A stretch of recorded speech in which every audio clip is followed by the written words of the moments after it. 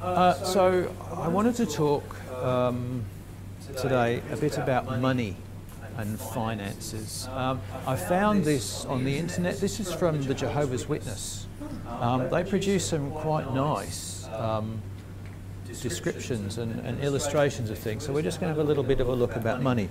What I want to say is, whilst this is supposedly a children's talk, one of the things I notice when we talk about money is children don't really understand the value of money. I'll tell you a quick story that happened that I was aware of. This is going back many years, teaching in a primary school. One of the teachers, she was retired and she was coming in doing casual work, and she made the comment, we were talking about children moving out of home, and she made the comment that her son grew up, went to university, started his first job and was still living at home. And she said, well, you're living at home, you're earning an income, you can now pay rent. And he said to her, he said, oh, you're taking advantage. So of course he then moved out. A week later, she gets a phone call, Mum, can we meet for dinner? So he takes his mum out for dinner and he said, I'm terribly sorry. I really didn't understand what I was talking about. So children don't understand the value of money because they don't, of course, have to live in the real world and support themselves. So with that caveat, we're going to have a look at this.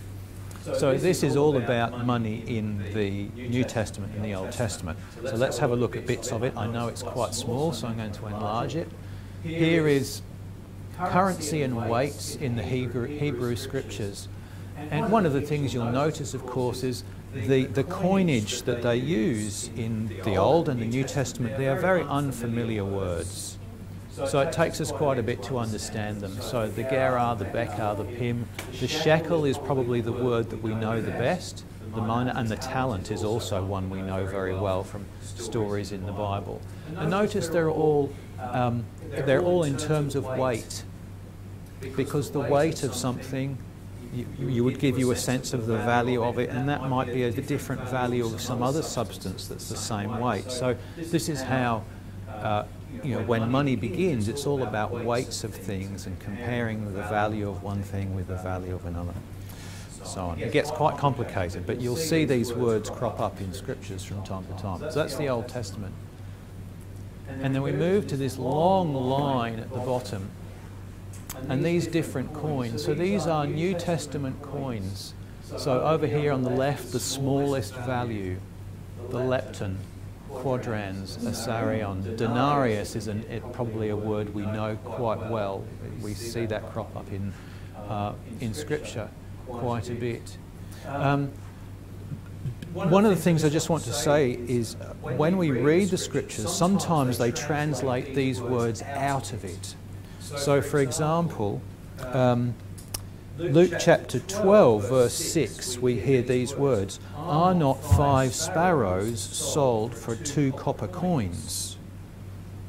Now, the 2 copper coins, the word actually is the asarion, the third of those coins. It's not 2 copper coins that the Lord said. He's actually using the currency name. And the other one I thought of particularly is the widow's mites. Then one poor widow came and threw in 2 mites, which make a quadrans. That's the lepton. The word uses lepta, 2 lepta. So that's the denomination that she's throwing into the treasury. You see, we translate that word out into something different. And then we think of, I think of parables of the Lord, the workers in the vineyard. There's the man who goes to the market and employs people and agrees to give them a denarius a day. So just notice that the denarius here, the Roman coin, 4th from the left, is indicated as being about a day's wages on that timeline down at the bottom. Okay. And then, of course, we're familiar with the talent as well. And another one is the story of the unforgiving servant who owed talents of money.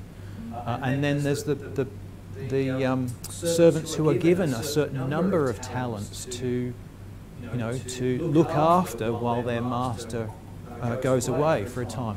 And just notice how they've indicated that a talent is about 20 years' wages.